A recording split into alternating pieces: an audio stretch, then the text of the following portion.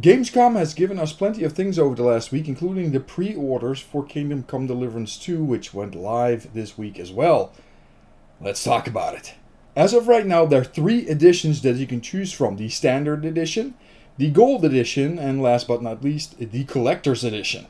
The Standard Edition comes with the base game. This edition retails for $59.99 US for PC and $69.99 for Xbox and PS5. The Gold Edition comes at a $20 premium, making it $79.99 on PC and $89.99 on consoles. For that, you get the Gallant Huntsman's Kit, containing the hunting cap of Saint Hubert, which is the patron of hunters, the crossbow of the Greek goddess of the hunt, Artemis, and the elegant hunting cloak of Nimrod, the biblical hunter. In addition, it includes the expansion pass, which gives you access for 3 future DLCs. Given the fact that KCD1 DLCs were overall very well crafted and fit the story quite well, I believe that this edition right here, the Gold Edition, is the best one to buy. The Gold Edition also comes with Shields of Seasons Passing, which allows you to create custom shields, which in my case will likely be the shield of my birthplace. And then finally, we have the Collector's Edition, if you can snatch it before they're all gone. The Collector's Edition runs $199.99. This essentially means you're paying a $120 premium for consoles or a $130 premium for PC for all the swag. It includes everything from the Gold Edition plus a bunch of loot in the form of a majestic looking 12-inch statue of Henry and his horse Pebbles.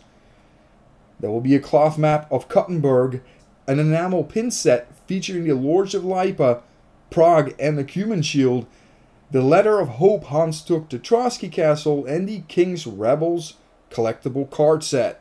Now, for pre-ordering any of these editions, you get the Lion's Crest DLC, which will be available day 1. After completing this quest, you'll get a pole arm, dagger, whole plate armor, and a protective and decorative blanket for your horse. These items belong to the famous knight Brunswick, who, according to legend, fought a dragon together with a lion. During the fight, the lion's tail was split in 2. This is the reason the Bohemian lion has 2 tails. It is shown here as the biggest shield. If you look at the other shields, you will find out that there's other heraldry from KCD2 here, such as the Rosenbergs, Burgau, and the heraldry from our old good Sir Hans Capon. This is a page from the Gelre Armorial, a medieval manuscript containing over 1,700 coats of arms. It was painted around the same time as the events in Kingdom Come Deliverance. I know some people have reservations when it comes down to pre-ordering games, and I'm no different. I've gotten burned in the past, and I just don't like that at all. But we also have to understand that this is Warhorse and Kingdom Come Deliverance. This is not EA and COD, where the cookie cutter games, it's the same thing all over again. And if you don't expect it, or you're expecting more, you always come back disappointed. I don't think that's going to be the case here with Warhorse. They pushed Kingdom Come to 2025 because they want to make sure that the game is good, which means that it is going to be good. And I cannot wait to play it. And as such, I'm going to be putting up my money, and I will be pre-ordering this game so I can play it on release, and I will have access to that DLC. And I think that everyone that's watching this video should really consider doing the same, especially if you played KCD1 and you liked it. I think it's a foregone conclusion. If you are new to the franchise, you should really play Kingdom Come Deliverance 1 because that's supporting the creator, Warhorse, and then you will probably end up pre-ordering KCD 2 as well because KCD 1, if it sucks you in the first hour or 2, that is going to be the way to go forward. The fact that it won Best PC Game at Gamescom is also a clear indicator that this game is going to be a force to be reckoned with.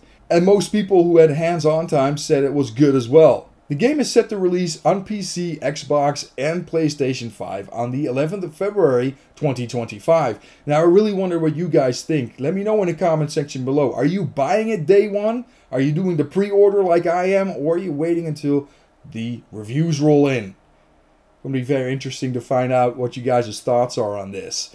As always, hashtag game for the sake of gaming. If you haven't subscribed yet and you like this video, please hit that like button, of course, and consider subscribing, trying to get to 1,000 subscribers. And as always, I will see you guys on the flip side. Take care.